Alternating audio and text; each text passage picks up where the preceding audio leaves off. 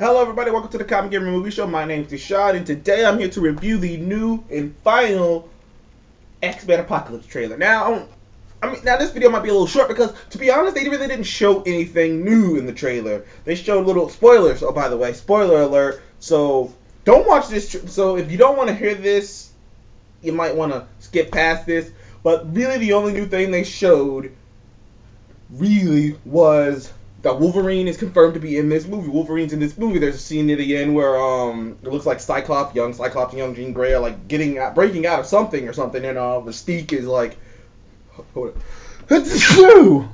sorry, but Mystique is like, you guys got out really easily. He's like, well, something along that line. I can't remember the line exactly because, to be honest, Mystique, I'm still not really on with this Mystique being a good guy thing. I'm still not on with this Mystique leading the X-Men, because in my head, I'm a big comic book fan, and in my head, she will always be a bad guy.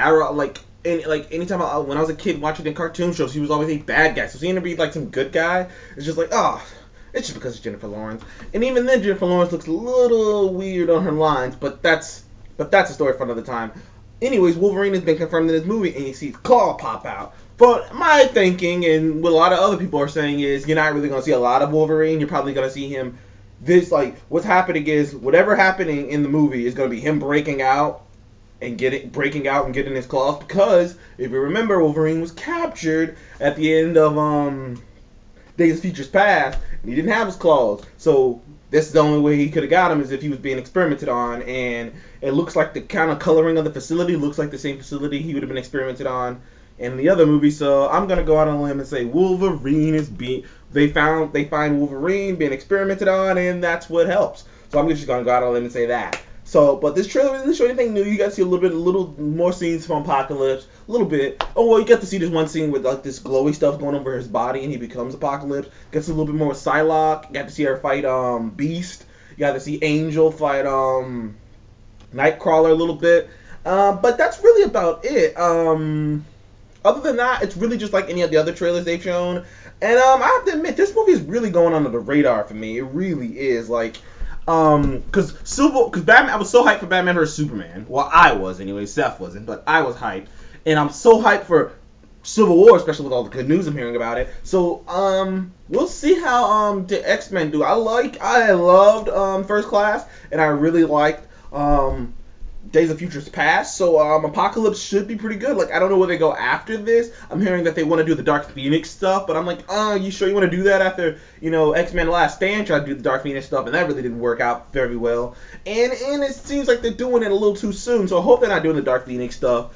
I suppose they can just do Apocalypse stuff again, but on a movie basis, having one of those big characters, like Marvel has Loki, but Loki, I mean, he's a big villain, but he's not a big villain. He's like a big villain in the same level that like the Joker is a big villain, in the sense that the Joker's a big villain, but you feel like he couldn't really affect like the entire freaking team. Like, he couldn't be like this intergalactic force that's like so scary. He's like, you can handle the Joker. Like, Superman can handle the Joker. One person can handle the Joker, and I think that's the same thing with Loki. Is he took him an army and Slash having Thanos backing him up to take on the Avengers.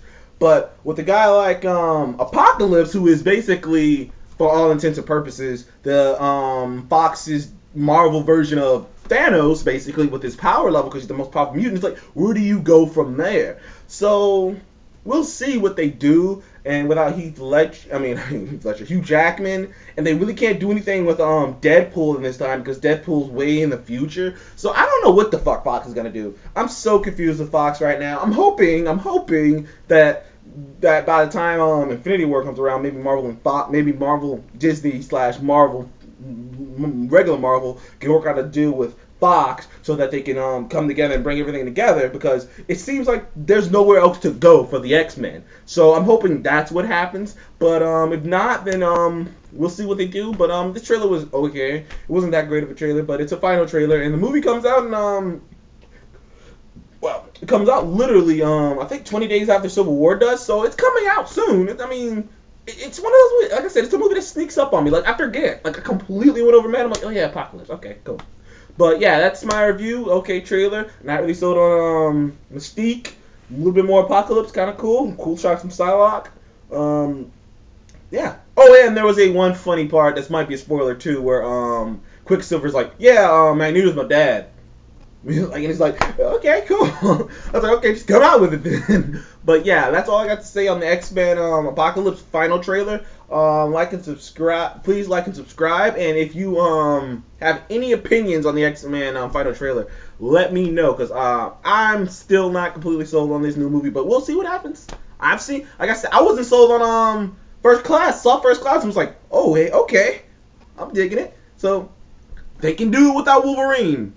Apparently, even though I'm still a big Wolverine fan. But thank you for joining me on the Comic Game Movie Show. Tell me what your thoughts in the comment section about this movie, and see you next week.